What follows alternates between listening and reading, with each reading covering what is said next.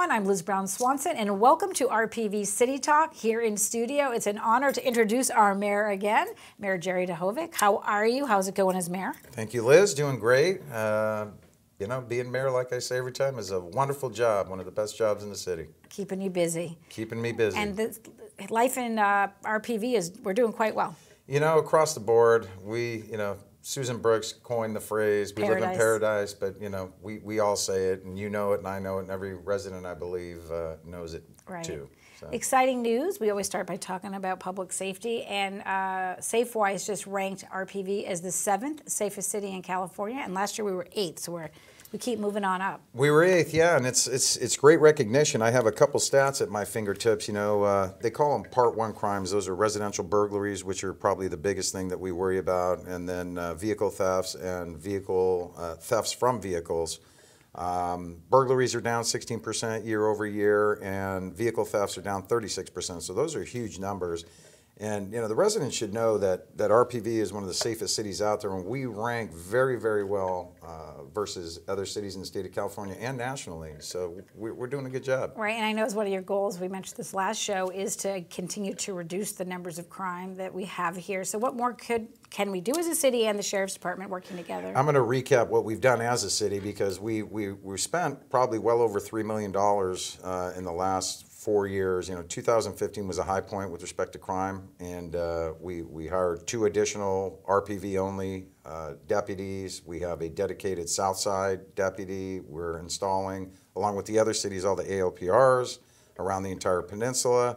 Hired a SAT detective. So we're doing what residents can do is try and harden the targets. Don't leave stuff in your car. Believe it or not, one of the areas that we did increase was thefts from unlocked vehicles. Okay. Someone reports something stolen, and they go back and look. Well, there's no visible sign of breaking. You must have left it unlocked. Right. So lock your doors. Lock your doors. If you don't want it gone, don't leave it on your front seat or in your car. Exactly. Put it in your trunk. And as we always keep saying, if you see something, say something. That's a really big piece. That's neighborhood a huge involvement. Piece. Right? Absolutely. Get to know your neighbors. Tell them, you know, you're going to be gone, or keep an eye out on my house, whatever it might be. Okay. Yeah. And I know we were talking earlier too about Doug Shive, Sergeant Shive, since we're talking about law enforcement in the community with the Sheriff's Department. He's going to be departing, yes? He's departing. He's actually retiring, which is good for him. And there's unfortunately, a lot of sheriffs are retiring. We have a little bit of a downturn in applicants there. Right.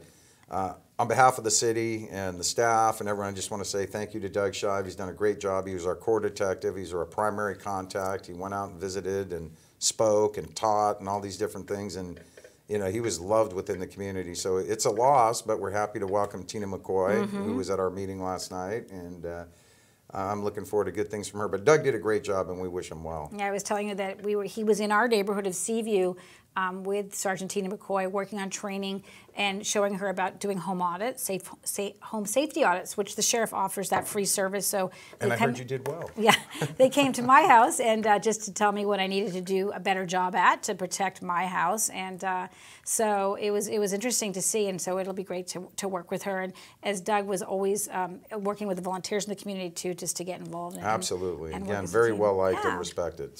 So we're going to look at you. You're busy. In fact, I know when you leave here from this, you're going to go to CHOA, to the Council of Homeowners meeting. That's right. You're a mayor on the go.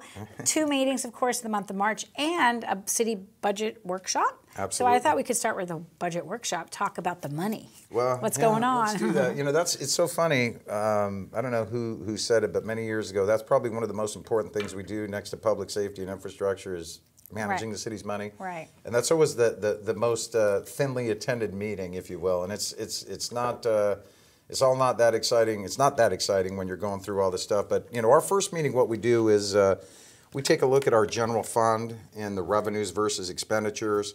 And staff takes a preliminary stab at putting together a budget. We actually do it over the course of 3 or 4 meetings, and we will approve a budget in June. Our next meeting on the budget topic is on May 21st, if anyone's interested. But we look at expenditures. We look at modifying the fiscal year 18-19. Do we need to adjust our estimates, which we do. Then we also look at the 5-year model, which is projecting 5 years out what's going on with the city. We need to be forward-looking and forward-thinking because you know, the money's just not falling off the trees. So That's one of the biggest things that we look at, and again, the city's in great financial shape, I have to say, and most of that is due to Terranea. You know, I don't know if you know the number. They've paid the city in transient occupancy tax over $60 million since they've been open, and that's a lot of money. And this is their 10-year anniversary. This is their 10 years, 60 million. You figure it out roughly. They do a great job down there, and we're very happy about that, and that does make our budgeting a little bit easier. Right. But this council is very proactive. I'm very proud of our record on what we've done financially, and increasing the spending where we need to, and being vigilant where we can watch expenses. But we actually proactively asked staff to go back and really think, what can we do to cut expenditures? And that nothing is a sacred cow out there. We have to look at staff, look at this, look at, we want to see everything, because the economy is cyclical like everything else, so we need to prepare for that. So in terms of the economic forecast for Terranea, do you have any feel for that? I mean, it's being such an important piece. We do. They do a great job in providing us the numbers, but it's interesting that their numbers look flat for the next 5 years, and that's based on input from them, and they give us annual indications on what's looking and what the long-term bookings, because as you might imagine, they book way in advance when you have these big, huge conferences and weddings and stuff there. So we're budgeting on the conservative side, which is flat for the next 5 years. Right. But overall, the general budget compared to last year, do you have any idea where it is in the ballpark? And it's about the same. There might be a little bit of increase, but again, we're managing it, and I think I'm counting on staff to come back for this budget cycle. I'm looking for a significant, hopefully, decrease in the proposed budget. Okay. Now, the City Council at your last meeting, which was yesterday, as of our filming on March 19th, you had you selected a new appointee for the FAC, for the Financial Advisory Committee, because you had a vacancy. We had a vacancy. That's right. And so, congratulations to, is it Raquel? Raquel Brown. You're right. Yeah. And so I'm bringing that up only because how does the Finance Committee play into the budget process? Well, we have a very astute group there with financial acumen, and again, I have to say all our committees are stellar, but this particular group is so well educated and experienced in this particular arena. We asked them to take a look at all the budget numbers. Staff goes to them first before we see anything. It runs it by them, does a dry run, looks at the numbers, comes back, makes suggestions not only on the budget, but our 5-year model, and saying what's prudent and what's not. And a lot of those individuals have significant expertise in that arena with forecasting. The other thing that we do too, and this is something that this council has worked hard on too, is to make this a much more collaborative process. In the old days, we used to have a work plan, and we told the FAC, here's your work plan, you're not to deviate, don't come forward with suggestions. You can make suggestions on the topics, but now we ask them, bring your ideas forward, and that's for all committees. So that's another big thing that has changed the dynamic. So they're an important part of that process. Absolutely. Very, very important for me, and I know for the rest of my colleagues. What they have to say carries a lot of weight. So for our members of the community, the residents who want to get involved in the budget process, they can also go onto our city website. And absolutely. There's a document there in progress to kind of to check out. Absolutely. It's there, and they can come to the meetings. I'm sorry, I keep interrupting you. No, you're not at all. No, so that's good. So you'll keep us posted on that, because we still got a few more meetings before you'll finalize this. That's correct. And no more budget workshops, did you say that? We have a CIP workshop. Okay. So we're going to start looking at infrastructure problems, capital improvement projects, and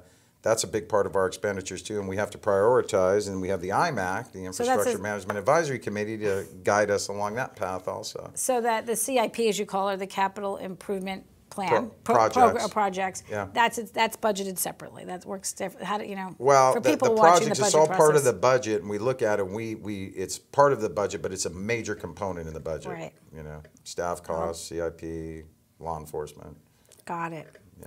All right, keeping you busy on that. Yep. So moving on to, we always take a look in the show at sort of the big action items, the agenda items that come before the City Council that you vote on or may decide on. And Green Hills Memorial Park was a big item addressed at the March 19th meeting. Correct. You did the annual review of the Green Hills, how they're complying with the conditions of approval for their permit. Exactly. So explain all that, and so for people watching what you had to do reviewing Green Hills, what was going on there? Well, there are certain conditions, and conditions conditional use permit, per the conditional use permit, there are various specifics that they have to comply with, and as part of their conditional use permit, there is a requirement for an annual review, and the council has undertaken that. I think we took over that about 3 years ago. I won't bore you with the details why, but we do that annual review now, and there are action conditions and there are other conditions operational. So we take a look at all of those to make sure they're being complied with, those that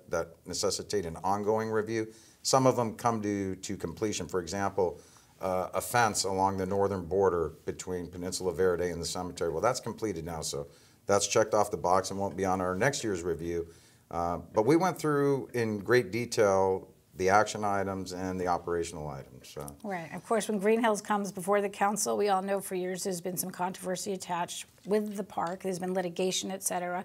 So That's how do you true. sift through all that as you're processing? You have members of the community that have come forward that are, Yeah, there unfortunately there were some mistakes made several years ago, and there's a group that has been disadvantaged, and their situation is not that great. The city's already settled with them. There's other ongoing litigation, and as you might imagine, they have a different interpretation than the city does with respect to how we read our ordinances and rules and master plans, et cetera. So they came forward and they spoke about that, and we take all that into consideration, but that's separate from what. Totally separate, and they try to bring it forward every meeting. So. Right. And I know one thing that I saw as watching the meeting, what seemed to come out across is that Green Hills seems to certainly be making a lot of efforts and improvements in working with the public in general. You know, it's funny you say that. We have basically a whole new management team. It's the sons of the individuals that own and ran it previously, and they do a great job. They are totally receptive. They're cutting edge. There's a lot of energy and enthusiasm there. And they've listened to what we told them. I don't know if you saw the meeting, but I gave them some specific points after the fact saying we're not going to make this part of the conditions of approval, but you need to consider this stuff, and they were very receptive to that. And obviously Green Hills Borough Park has been an important neighbor in our community since before the city even incorporated. 70 years plus, I think. So they do a good job, and they're listening. So. Okay. So you got through that process that went. I think so. Yeah, we approve that they are in compliance. So. Okay. Obviously, every meeting you have a consent calendar items that come up of importance. One of them that was at the March 19th meeting had to do with a partnership or an agreement that you have with the school district and the city regarding sharing resources for recreation. Correct. So, and I know this started way back in 2011 through you. That's right. Explain what's going on there. Well, 2011, there was a lot of stuff going on back then, and primarily was Marymount wanted to create a big field in a very bad location as far as I was concerned. So we tried to think collectively how we could address this, and this was partnering with the school district, having them let us use the city and Marymount use the fields at Marilest. And that morphed into allowing us to use the gymnasium not only at Marilest but at Penn High and the pool at Penn High. And there was a little quid pro quo there. We donated $80,000 towards the construction of the pool because there are residents there and the students. So part of that was they allowed us to use the pool. That was not part of this particular deal here, but it's still going to be looked at because the school district is in need of funds at all times. Enrollment shrunk, so. They're thinking about maybe they can monetize the use of that pool through leasing it to some leagues, and we'll see where that goes.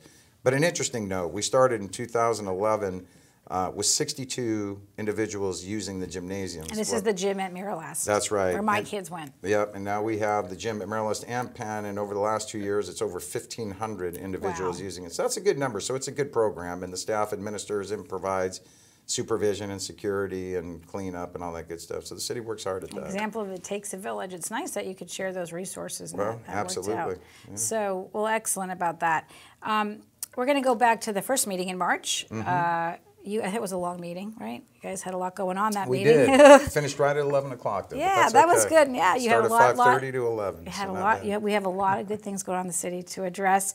You had a few public hearings. The first resulted in the council passing an ordinance that deals with neighborhood compatibility. Spit that out, yes. Correct. Yeah, that really had to do with the ADU issue, auxiliary dwelling units, and that I think we talked about a little more in depth at our last meeting, but the process of an ordinance going through is it's first introduced at the first reading, and then the second reading it's adopted and approved by the council, And that's what happened there. And that has to do with, the granny flats or secondary units or ADUs, whatever you want to call them. We really had to tighten up our ordinances in order to ensure that we didn't have monstrosities built on people's property and to comply with our codes and neighborhood compatibility and what have you. So Okay. that's what we did. Good.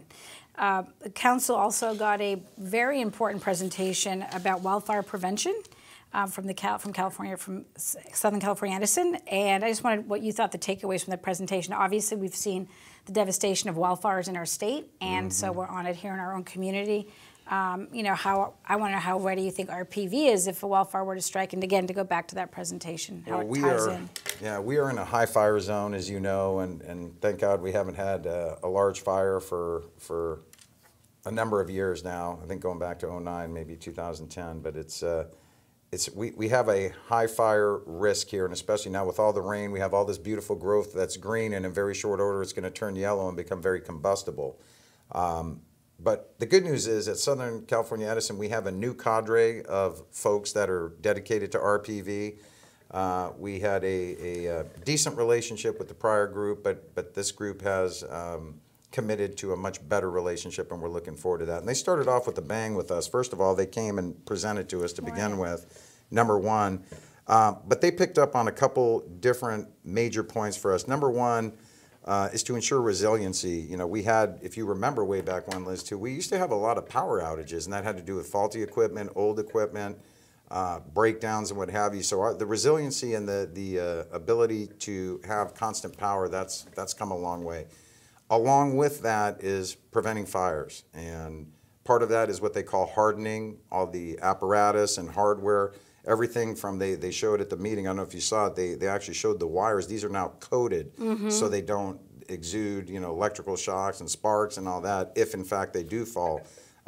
Removing foliage around the different poles, not only in the open space, but actually on people's private homes too. I think I mentioned to you, they actually came to my house and said, your palm trees are getting awful close to that line. Do you mind if we trim them? And I said, go ahead. So actual Southern California Edison statewide has projected to spend about $100 million trimming trees to cut down on fires. Not only, obviously not in RPV alone, but statewide. So they're taking a very proactive approach. There's this whole issue about utilities and litigation and liability, so they have to be proactive. Right, because I think there's been quite a few wildfires that have been started from either down lines or things like that, sparking the fires. Absolutely, and you have the near-term issues that they can fix very quickly, and longer term, such as undergrounding. We'd really like to see all the above-ground cabling and wires underground, and that may or may not happen. It's very, very expensive. So we've got short-term mitigation issues and long-term, and that's one of the longer ones. But this city RPV, you feel, is ready, as ready as you can be. And you can always do more. I think we're ready. Hopefully it doesn't come to that situation, but we really do count on Southern California Edison to do their part. And in the past, some of that was questionable on some of the older equipment. But they've done a good job. They've stepped up. I don't want to besmirch them at all. I think we're working hand in hand to try and make sure we don't have a problem. Okay. Moving on, Ladera Linda playing fields came up again at your March 5th council meeting. What's the latest going on?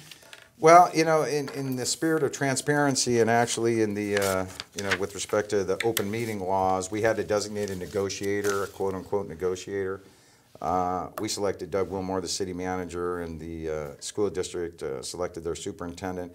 And this is really more of a fact-finding adventure at this point. We want to find out if there's any interest in relinquishing control on the part of the school district. Do we have, I'm sorry, go ahead. I mean, because right now the school district leases those fields to AYSO. Basically, that's the full usage there, and AYSO controls it, and we don't have a problem with that. I know there was some concern about why is the city interested in taking over these fields? You're going to give AYSO the boot, and that's not the case.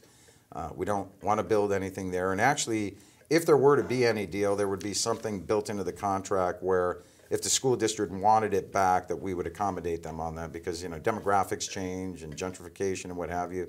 That was originally designed to be a school at some point, school property. So you never know, they might need it in the future, they may not. No ill intentions here at all. There may be a way that the city, for a very small amount of money, can take that burden from the school district and control what goes on over there to a certain extent, because that's what our residents really expect and thought was actually transpiring when it really wasn't. Right, So. and of course, when we go back with the fields was when there was some issue of whether there was soil contamination or not, and that's so, because I was saying, why in the end would the city need to basically be in charge of those fields? And That's exactly right, and it has to do with control and enforcing what goes on back there, and the school district is limited in what they can do, and we're there, and we're hopefully about to move forward with the Ladera Linda Community Center there, and that can all tie in, and so it may be a good thing. We'll see. Okay. But I can tell you personally, I'm not interested in spending a whole lot of money there. All right. So when will we hear about this? Once our city manager is going to. Yeah, they're going to talk informally and kind of see where they are and what the AYSO lease calls for, and again, when they bring it back and say this is what they're proposing, this is what they want, or this is what they will accept or not accept, the council will weigh that and move forward. All right. Well, since we're talking about outdoor activity, when we talk about Ladera Linda Fields, we'll move on to night hikes.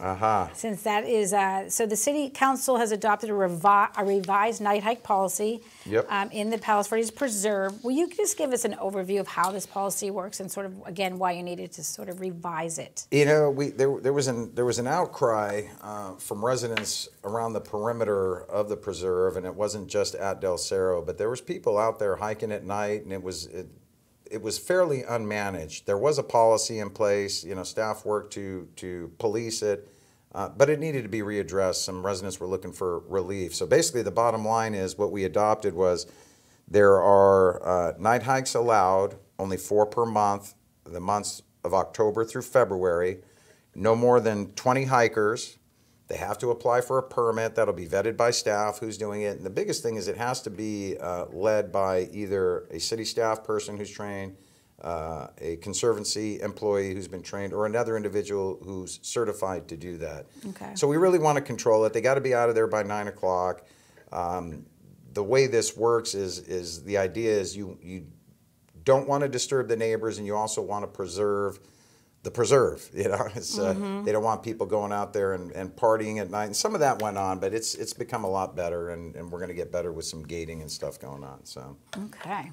And Del Cerro, I'm going to thank the Del Cerro neighbors and the Sierra Club and actually the Conservancy and staff for putting together a very viable and acceptable plan, because originally I wanted to cancel them all, just with all candor here, but I came around, and I think with these finer points, I think we can live with it, and I think it'll be good. And we can always change that at any given time. So. All right.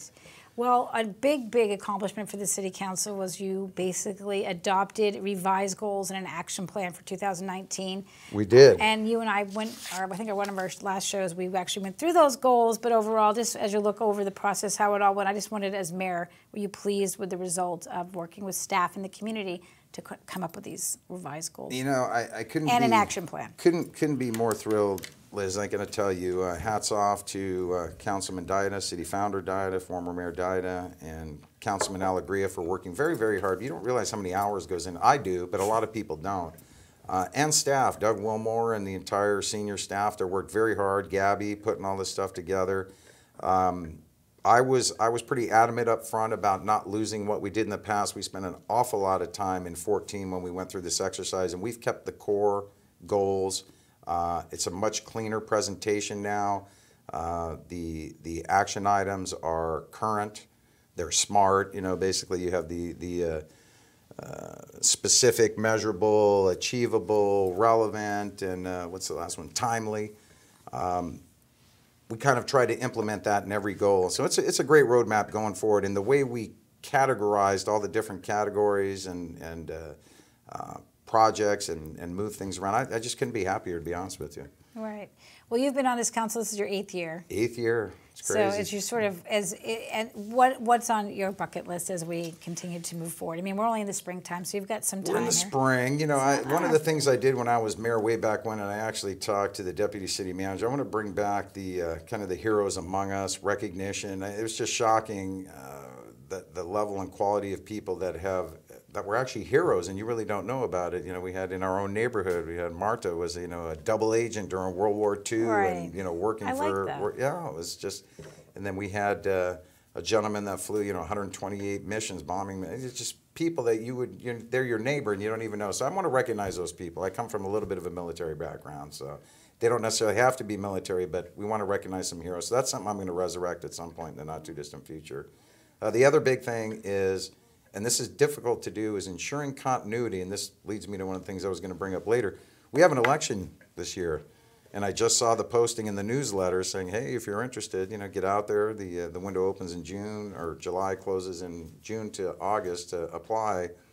And we may have a council that basically has 2 years or less experience in very short order, not knowing who's going to run. Right, so. right. So because you'll have 3 of you are terming out.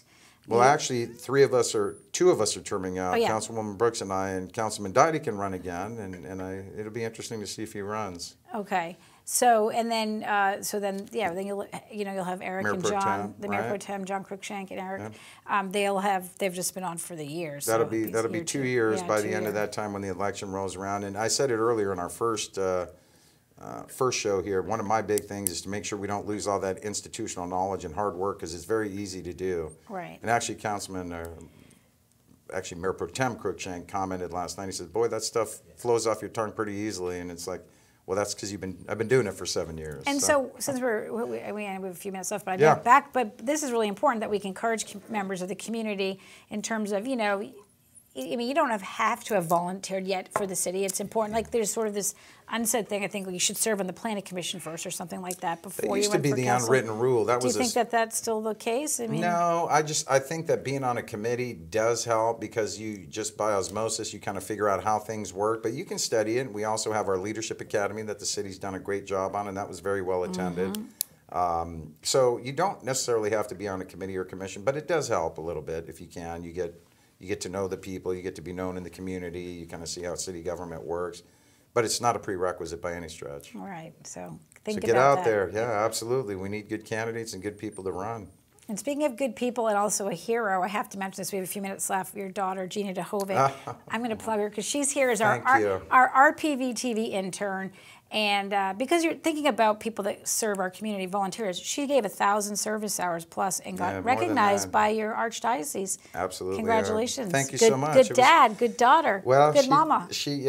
My wife really was Great, I much should more say. involved than I was. I did participate quite a bit, but I think she was closer to 1,200 hours, and she was recognized as one of 70 students in the entire archdiocese for her community service and leadership and involvement. So it was a big to-do yesterday, and the whole family went down. We dragged my mother out, the principal, and the cathedral was full in downtown LA. Well, it's great that you start young and learn about the importance of volunteering and giving back to the community. And the good news is that, well, thank you for that, but the good news is it was always a family event, and there was a lot of friends involved too. So she worked individually quite a bit, but there was usually groups associated with Well, this. she's been great here helping us. We're bringing her to Whale of a Day to assist our RPV TV crew. Of course, that's April 13th. My family and I have been going there since they were very small, and they always loved going, and we have a good time. We drag their friends with us, and it's a Yeah. great day. It's a great right. day, and we've got a couple new exhibits opening. We get to dedicate that. Yeah, I that's get to big. lead that. That's going to be exciting. I know there's going to be great. The Fresnel lens, we're going to say that this time.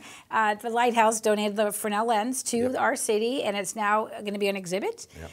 It's phenomenal. I was there when they were dismantling it. It was And pretty you special. actually recorded a video with We the whole did. process, right? Yes, we That's did. awesome. I We can't did. wait to see that. And Jeff Coven, who was our videographer that works with us, he did days in, and it was interesting because the way they take it apart. Sure. And we had one of the last lampists Right. in the country that does this for the Coast Guard, because they're replacing them now all with the LEDs. It's amazing. So, and then of course the other exhibits about whaling. So it's going to be really fun.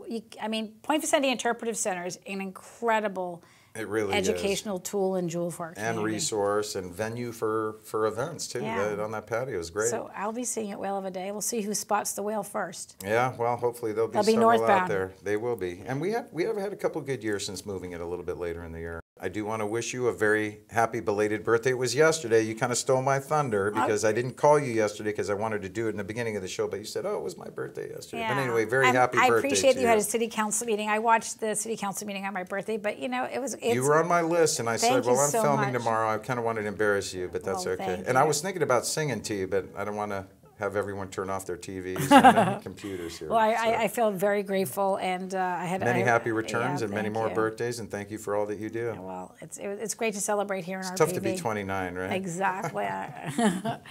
All right, well, that's going to do it for this edition of RPV City Talk with Mayor Jerry Duhovic. I'm Liz Brown Swanson. See you next time. Thanks for joining us.